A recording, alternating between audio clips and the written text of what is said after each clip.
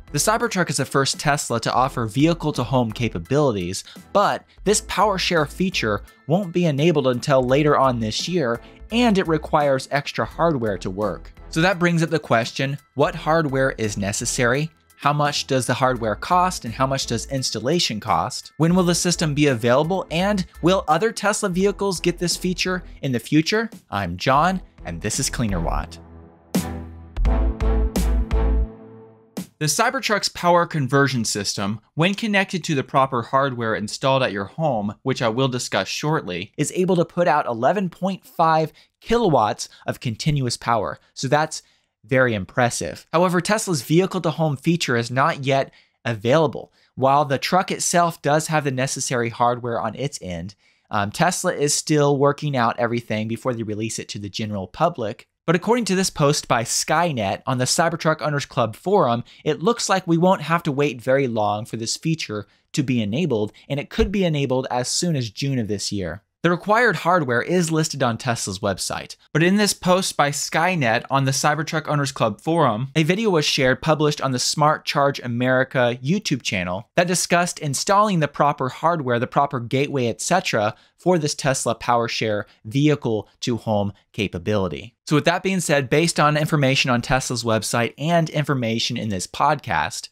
if you have no existing Tesla Powerwalls installed, you'll need Tesla's new 3V gateway, which is not the same gateway that is used for the Tesla Powerwall. And you'll also need Tesla's new universal wall connector. While not required, you can also add the optional backup switch that Tesla offers that should make installation quite a bit faster and probably less expensive. Now that first scenario, once again, is if you have no Tesla Powerwalls installed. However, the second scenario is actually quite exciting for those who do have a Tesla Powerwall system because, as confirmed in the Smart Charge America video, if you already have a Tesla Powerwall or Tesla Powerwalls installed and a Tesla wall charger, no extra equipment will be necessary. Apparently, with a future update, the Tesla Cybertruck will be able to interact with the Powerwall, the wall connector, and gateway, and will allow the Cybertruck to share power with the Powerwall. Having Tesla Powerwalls and connecting the Tesla Cybertruck to that setup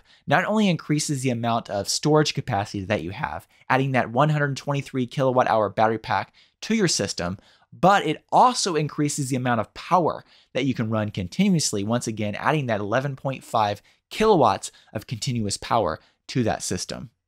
When it comes to the cost of installing this Tesla 3V gateway and also the Tesla universal wall connector, as was discussed in the Smart Charge America video, installation costs can vary quite a bit from situation to situation, but it was estimated that the cost to install a Tesla 3V router and universal wall connector should be around $2,500 to $5,000 on average. However, that's just for the installation and not for the hardware.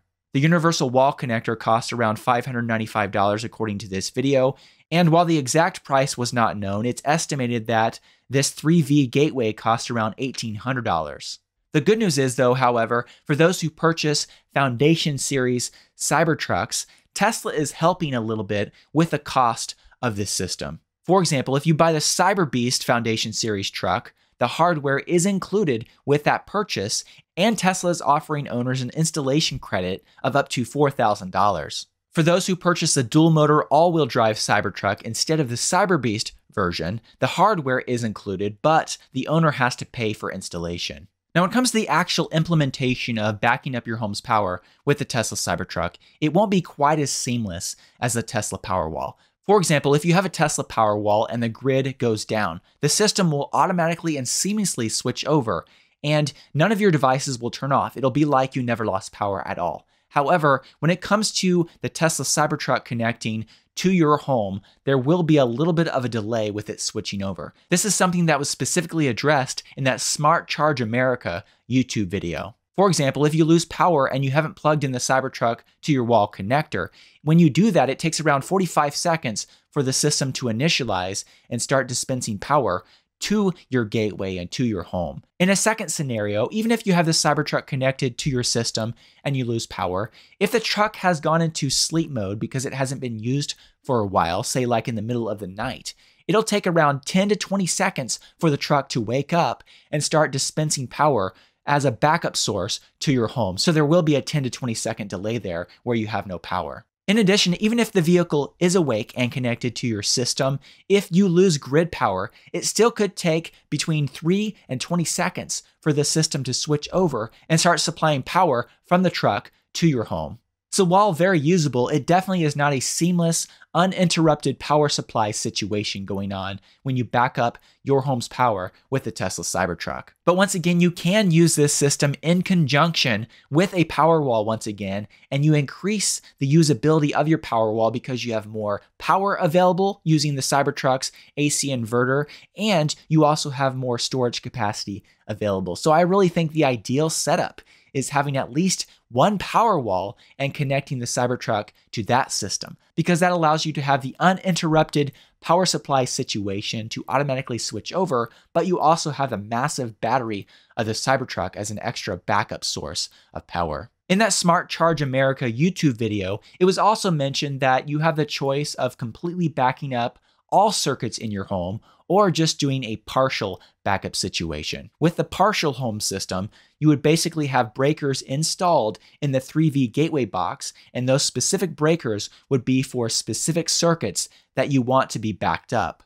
Now, as I mentioned previously, while the Cybertruck is the only Tesla right now to have this vehicle-to-home capability, and it's the only Tesla to actually have AC outlets as well, it looks like other vehicles, other Tesla vehicles in the future very well might get this PowerShare feature. In this Smart Charge America video, it was estimated that based on documents from Tesla, it looks like other vehicles, other Tesla vehicles should get the PowerShare capabilities in the future as Tesla updates those vehicles. And in this video, it was estimated that it could happen in 2 years. In addition to that, it looks like Tesla designed this system to work with other non-Tesla vehicles as well, as long as they have the Tesla NACS connector, which starting in 2025, there are going to be quite a few electric vehicles here in the United States that are going to have Tesla NACS charge connectors instead of the CCS connectors that they have now. So if this is accurate, I believe it's very possible that we could see PowerShare in the Tesla Model S and X in the future. I believe when it comes to Tesla's current vehicle lineup, those two vehicles make the most sense initially because this hardware is more expensive than the existing hardware that they build into their vehicles. So it would make sense to build it into the more premium, more expensive vehicle. But hopefully in the future, we'll see it with the Model 3, the Model Y, and maybe even Tesla's more compact, affordable next generation vehicle. Do let me know what you think about all this in the comments section below. I'd love to hear from you. I'd also like to say once again, thank you to all of those of you who support me through Patreon. Your support makes a big difference and does help make these videos possible. If you'd like to find out more about how you can support my work through Patreon, I will put a link in the video description. Thank you so much.